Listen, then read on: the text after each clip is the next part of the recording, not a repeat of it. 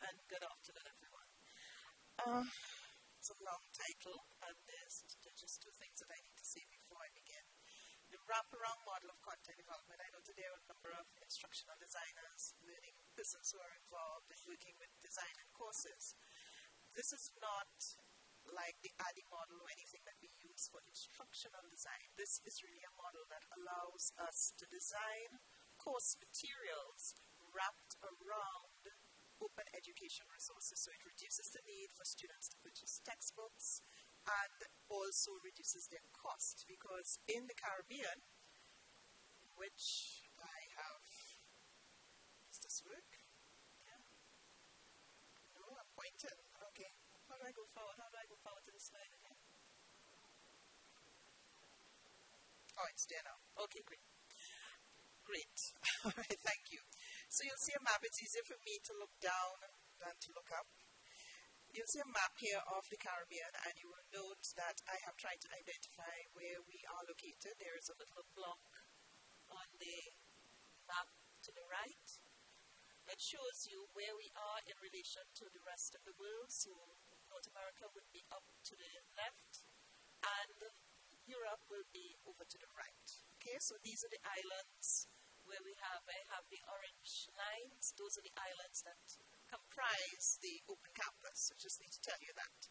So you'll see that we're small, we are scattered. Our economies are fledgling economies. We're developing countries, developing islands. So cost is a very important element for us when we are looking at students and getting them into our campus. Our campus also is non-funded by governments because, of course, they are also dealing with challenges. So we're very much dependent on student fee income. We can't charge a very high fee to come into our courses, so we have to keep costs down. So hence, open educational resources and the wraparound concept. So if we can just go to the next slide. I'm not comfortable with using this at all. I'm sorry. Can you help me moving to the slides? Thank you very much. Okay, so the project, wraparound versus content and support. Content and support is really where we were before 2014. Content and support really looks at us designing course materials, working with course developers who are subject matter experts. So we work with them independently. So an instructional designer, if that person is assigned to work on developing courses in a program, if we take a bachelor's program, that's about 30 courses, and they would be working with 30 subject matter specialists. We try to break it up, look at the courses by levels, so they may be working with 5 to 10 courses at any one time.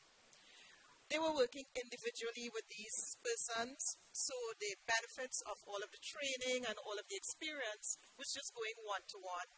Then, of course, you have multimedia designers who would be working with that content, and again, that would be one-to-one. So you're not getting the benefit of a team kind of effort. So we realized that there were issues that we needed to look at.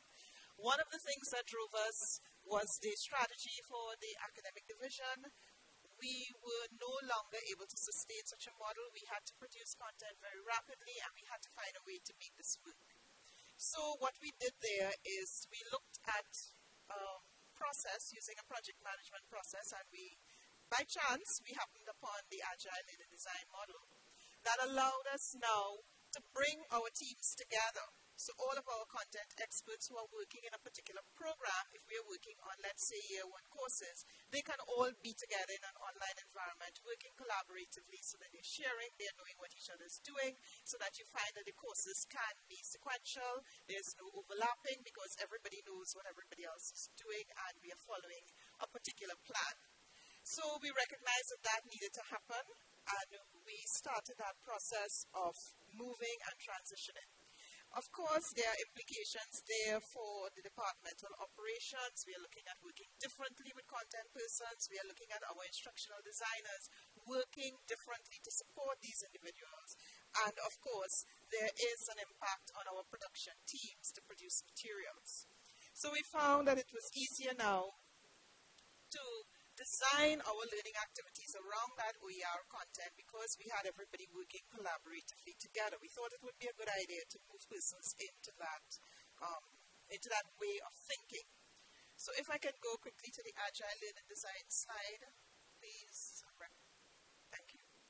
So Yasmin was just talking about some of the characteristics when you look at Agile learning, and particularly we recognize that there's an opportunity to be collaborative. There was also an opportunity for us to work in an iterative manner. We also recognize that we could be flexible with the model. We could be very creative in what we did in terms of helping our subject matter experts to design authentic learning activities. We could be very responsive because if we are working in a project management kind of environment, we can respond very quickly to things that need to be changed. And, of course, we had to be very lean because we are talking about developing a number of courses in a short space of time, and we need to do things in a very clean and clinical manner so that we can move ahead very, very quickly. Some of the support strategies that we had to use was, of course, we had to have an emphasis on cross-functionality. We could not just operate one-on-one, so we had to look at bringing all members of the particular team together. We had to have an emphasis on interactions. People had to be they had to feel very comfortable. So we are in an online environment, as I showed you in the map, we are scattered. So your content expert could be in Germany, your content expert could be in Canada, anywhere. And I am leading the team. I'm based in Trinidad. Some of my instructional designers are in another island in Jamaica, another island in Barbados. So we're all over the place. So we really needed to be able to interact in a way that brought meaning to what we were doing. Also, we want to have usable deliverables. We don't want to just design content and when it goes into the learning environment, it's not meaningful to the students, it's not meaningful to the persons who are leading the courses. We also looked at an emphasis on rapid and decisive response to change initiatives. People are change is very difficult for most of us, for all of us. And you had people who were working in a particular way over a period of many years.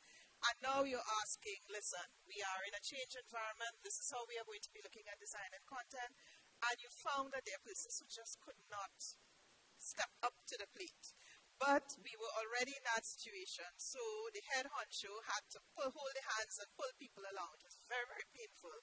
And the head honcho had to actually do some of the work in the end so that when the time came for the course to be delivered, there was something that was available to go into our learning environment. So we had to keep, a kind of process going that was very, very, very, very quick. We depended a lot on templates because there was no other way to get it done and to ensure that we could do it in the time frame that we needed to, because we looked at a 4-month period for design, development, and review of an entire course. And you're talking about more than 30 courses, and in our first phase of development, we were doing something like 57 courses. So it was a bit crazy, if you can think of it like that. So let's look at some views from the literature very quickly. With regard to Agile, the key features for our department staff: rapid, responsive, targeted approaches, and lean. So very much a project management approach to what we needed to do. And we found that persons were not really prepared for that change. They wanted to stay in the old environment and do what they were doing because they were comfortable. And now you had somebody looking over their shoulder. One of the other things is that as the head of department, I could not see everything because everybody was doing it in their little corner. So I could not actually see what was happening. Now we are in the online environment, we are collaborative. I am in there and I'm looking at everything and I can comment on everything and I can say, no, this is not working the way it should be. Look back at these learning objectives. How are you going to measure that? That does not go together. You need to relook this. That wasn't happening before because I couldn't see it. So suddenly there they had somebody in their face all the time in the online environment, managing that process and trying to bring it to where we needed it to be. So this is one of the things that we learned from Miles, that Agile learning, living with the speed of change. That's in one of an international journal. That the key finding that Miles found when they looked at, Andrea Miles, when they looked at this view from the literature in a management setting, is that the majority of employees see their colleagues as a more valuable resource for acquiring new skills or knowledge than their internal learning management systems. And I wanted to be able to apply that to what was happening in our environment. In terms of a learner-centric view, the key features for our learners, because ultimately we are developing courses for use by our learners, so we had to factor them in. We had to ensure that our courses had some real-world relevance, that there would be some flexibility, both in terms of the learning styles that the students would be able to use, and in terms of the types of resources that we are able to provide for them, and also that they can go look for themselves using the kinds of guidelines that are there in the materials. We also had to be very nimble in terms of preparing our courses for the students, and of course 21st century skills. Those were just so critical, and it's something that we hadn't concentrated on before, so this was an opportunity to bring in, go digital, look at the kinds of multimedia communication skills that we wanted to develop in our students, critical thinking skills, innovativeness, all of these things we had to ensure would have been included in the courses that we were designing. So, if we move now to project-centered, how am I doing for time? I'm okay? Yes, great. All right. So the key elements that we thought that we needed to have for the success of our projects and moving our course development into this flexible and dynamic kind of environment is, of course, that we wanted to be iterative, we wanted to be collaborative, we wanted to have creative opportunities available. Because if you're talking about project management, you're talking about being very rigid and moving things along in a particular way, but we recognized that we had to do differently. So in terms of what was happening in the courses, while we had the courses, the development cycle structured in such a way where they would have to develop a course outline, then they would have to do a course plan that would give all of the elements of what we were going to include in the course materials, and then of course they design the course materials using the wraparound concept. We realized that it could not be a linear thing. It could not be just moved from one directly into the other. So while we had a course outline and they worked on the course plan, when they were working on the course plan, we would have realized that there were things that needed to change. Go back, look at your course outline, then you move on, you continue on with your materials. As you're doing your materials, you realize that there are some resources that you really need to include, so you have to keep going back. So that meant that we had to be meeting constantly, so we were working through weekly meetings, trying to figure out what were the problems, if there were any, what we needed to change, what we needed to do, and continue on in that type of process. Of course, working together in the online environment. Why? There's another slide here. I'm not going to go into it. What I want to do is go to the next slide, which really shows, for the student, this is why we were doing what we were doing. We wanted students to be able to move from a point where they could filter information, they could select information so they could know what they would be practicing when they get into the real world. They would have to be able to integrate information because, of course, we want them to be able to use whatever we are providing in that material and provide them with that kind of authentic experience that we want. And, of course, for them to figure out what have I learned and how will I be using this new knowledge and skills that I've developed in a real world environment. So there's a lot of authenticity going on here. So next slide quickly.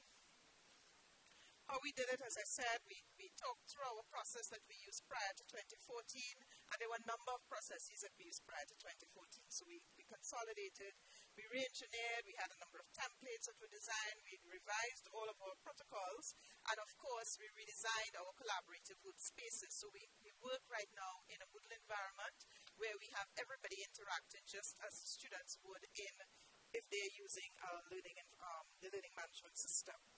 Project management approach, we had targets, we looked at the risk assessment, we held those weekly meetings, we always had the briefing at the end of each stage, and of course we had to have some contingencies in place, and what our outcomes were. Human performance, of course, you have the departmental leadership, persons had to look at how I worked, what kind of leadership I brought to them, and we interrogated that. How effective were the teams in that process? We have interrogated that. Our processes, we have done that. And what kinds of lessons have we learned? We are still finding ourselves in a situation where some of our multimedia requests are not linked to generative strategies of learning. We need to focus more on quality learning activities. We recognize that. And we need to have all of this linked to recall integration, organization, and elaboration strategies throughout project implementation. So whatever we do in terms of the development, we have to use these kinds of strategies to help our students over the line. Okay? And I think I end here. Thank you. Okay, thank you. It was a marathon.